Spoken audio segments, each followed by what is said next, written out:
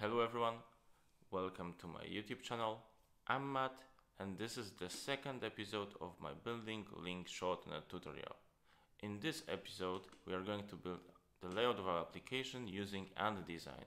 So please hit the like button and subscribe and enjoy it. As you can see, this element is sort of centered.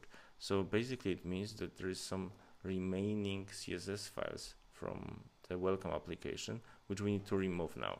So let's go back to the editor. And you can see that in the styles directory, there is home.module.css file, and we need to clean it. So let's select all and remove it and save. Let's see how it looks like.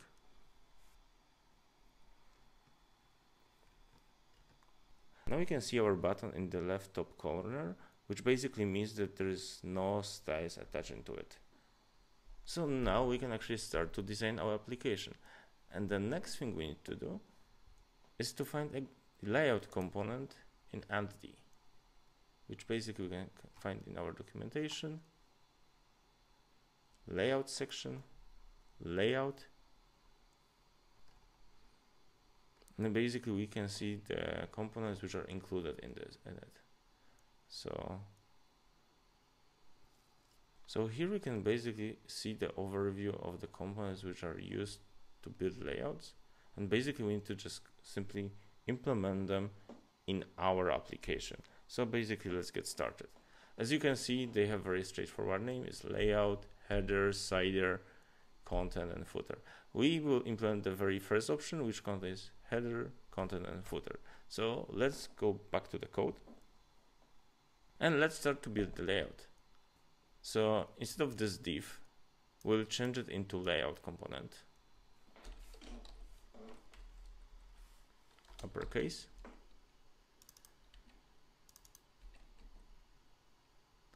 And as you can see, we also need to import this one by putting it into the import file. Let's check how our application looks like now. As you can see, it turned gray and a button has been stretched on the whole size of the website. So now let's add the header.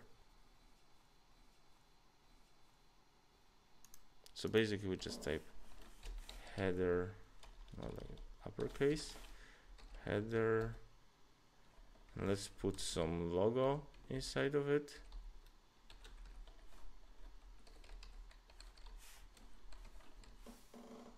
Styles. And the header we need to import from the layout. It's basically under the layout object. So simply we need to type const header comes from layout.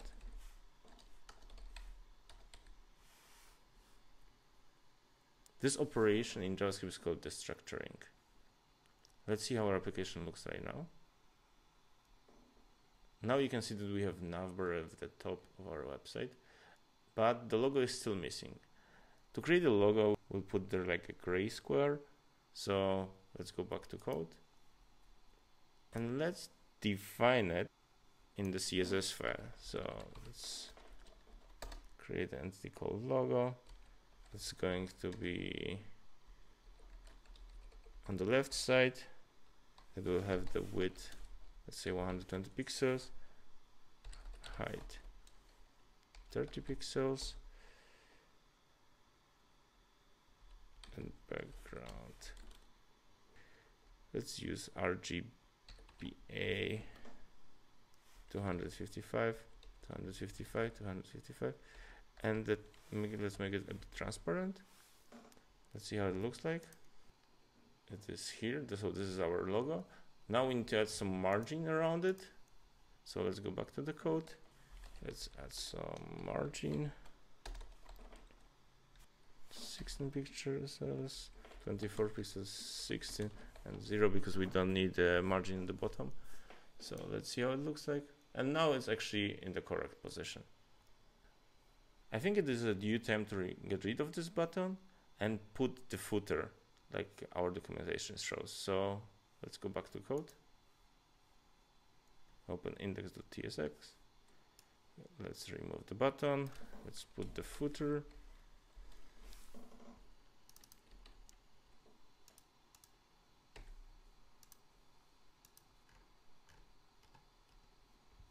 And let's add some text. So yet another link shortener.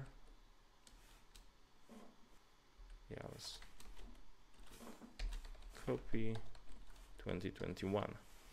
Let's save.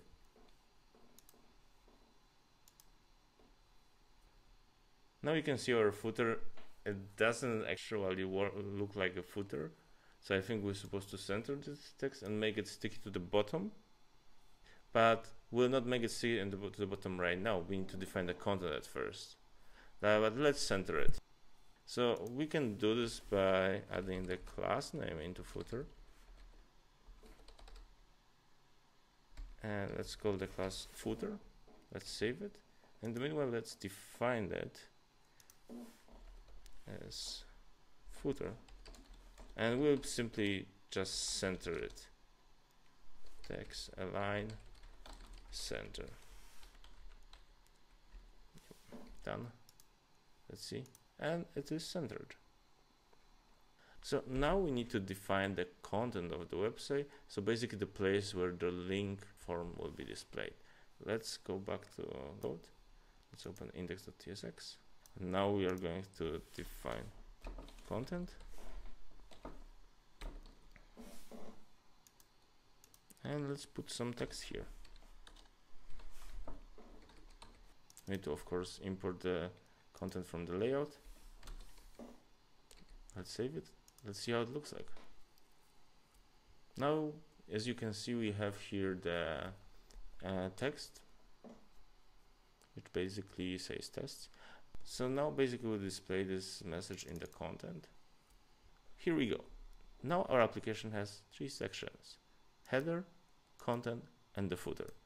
So now we can actually finish implementing the content. I think now we should stretch the content section to take the full height of the website. Open code. Let's add class, CSS class into the content.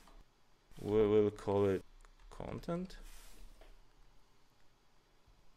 Let's define its CSS. It was before the logo, so the content is higher than the footer, so let's put it above the footer class. So let's define the content. So now let's define the content. Let's add some padding so the text is not on the left hand side. And we need to define the mean height, which is basically 100% viewport height minus 64 pixels, which is just the height of the header, and 70 pixels, which is the height of the footer. Let's save it. The content is stretched. The margin matches basically the logo. It looks very good. I guess now you are wondering, how did I even know that I need to deduct 64 pixels for header and 70 pixels for the footer? We can do it with the inspector by right-clicking on an element and pressing inspect.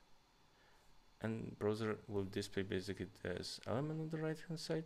We can simply select this tool to inspect element, and you can see that this component has 64 pixels height and the footer has 70 pixels height.